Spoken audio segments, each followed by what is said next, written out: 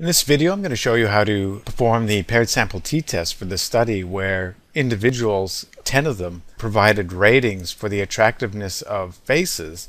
And I believe there were 40 faces considered attractive and 40 unattractive. And each person got a mean for the attractive faces in terms of how much they rated it to be attractive and how much they thought the unattractive faces were attractive. And so this is within subject's design because each person gave ratings to both the attractive and the attractive faces. And my hunch is they counterbalance, so the faces weren't presented in the same order. So you can't think of this necessarily as a time 1, time 2 study in a strict sense. It's really just that the same people gave ratings to all of the faces, both attractive and unattractive faces in the photographs. So in order to conduct the paired sample t-test, go into Analyze, Compare Means, and Paired Sample t-test. And we can see that we can put attractive in the first variable box and unattractive in the second, and click OK. And here we get the paired sample t-test, where we have the attractive faces being rated at 5.79 and the unattractive faces being rated at 4.71. And so there is some consistency here. And this was considered a very, surprising result because the faces were only shown to people for 13 milliseconds, which is not a sufficient amount of time to even consider something consciously. And the correlation between attractive and unattractive faces was 0.627. So this is the more typical magnitude of a correlation I'd expect to see in a within subject design rather than the 0.134 or something like that I saw in the GPA study. Now, the null hypothesis of equal means has been rejected because we can see that the p-value here is equal to 0.001. It's less than 0.05. The t-value is equal to 4.90 and the degrees of freedom are 9. The sample size is only 10. It's actually surprising to get a publication with only a sample size of 10, but here we are. That study managed to get published with that sample size. And it found a fairly sensational result, which is that apparently people can actually perceive the attractiveness of a face at the subconscious level, if you will. So the mean difference amounts to 1.08, and the standard deviation of those difference scores is equal to 0.69, and the standard error of the mean is 0.22.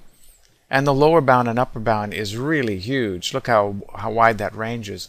It's somewhere between 0.58 and 1.57. And the reason it's so big is that the sample size is so small. So that's the paired sample t-test. We could look at the assumption of normally distributed difference scores. So let's do that. Attractiveness diff minus the unattractive one, and click OK. And let's just see if we've got any evidence to suggest the data are non-normally distributed. And in particular, I'm going to be looking at skew and kurtosis.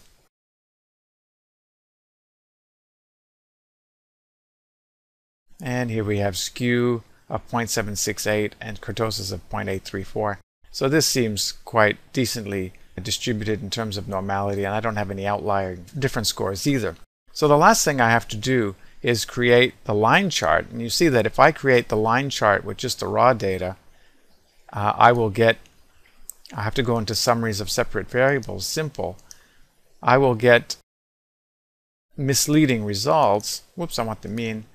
Options, display error bars, click continue. So I'm going through this quickly because I'm assuming that you saw me do this before. So now we have a drop, it's a decrease, and these standard errors, it was a 10-point scale I think that they were rated on. So let's actually at least change the scale here from 1 to 10. We'll keep it at 0.5. We'll just keep it to 1 and 1. So the error bars are actually pretty small to begin with, but they're actually going to get a lot smaller once I calculate the adjusted confidence intervals. They're even going to be a lot smaller than that. So if you wanted to report a line graph with this study, a lot of people, to be honest with you, would argue that you should be using the adjusted confidence intervals, which I showed you in a previous study. So I'm going to do it quickly here to get the adjusted data. So you'll recall the first thing I have to do is calculate the variance and covariance associated with the raw data. So I'm going to get that. So there we go. So now I need to get the adjusted variances. So 0.273 minus 0.4. So 0.723 minus 0.4 is 0.323. So I'm going to write that down. 0.323.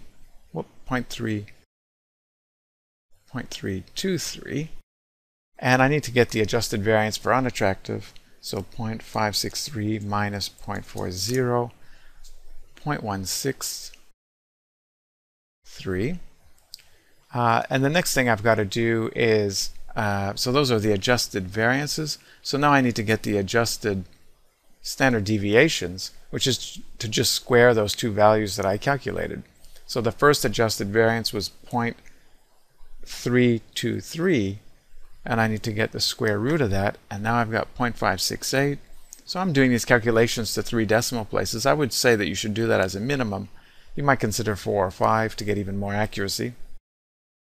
0.163 square rooted 0.404. So now I've got the adjusted standard deviations.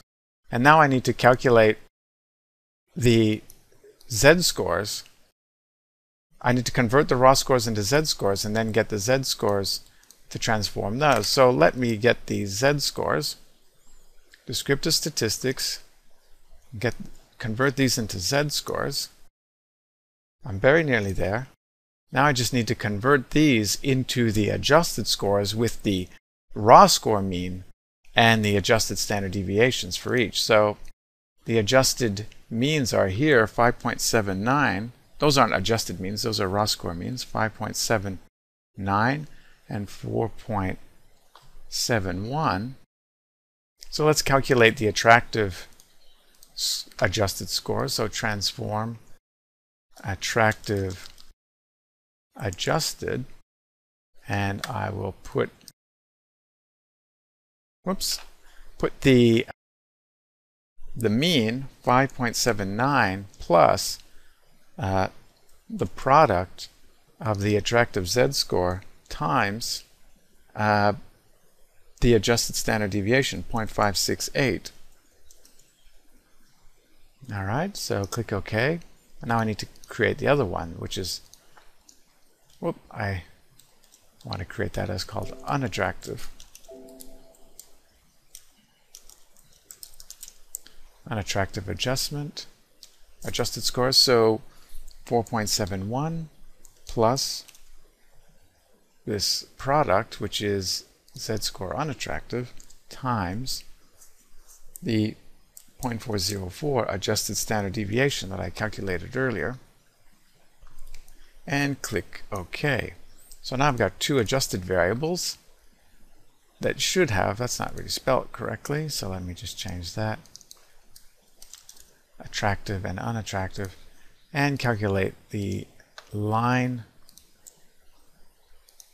chart for those data. Now I got the 95% confidence intervals, and here we go. So this is what the adjusted one looks like. I should have calculated the descriptives just to show us that for sure that we've actually got the correct values in terms of having not changed the mean. We only need those. Okay, so it's 5.79 and 4.71, which is the same thing as the raw scores. And the standard deviations have been changed to 0.568, which is a pretty significant drop from 0.85, and 0.404, which is again a pretty significant drop from 0.75. Now, these error bars don't look like they're that much different, but we have to actually change the scale. So let's change this scale from 1 to 10.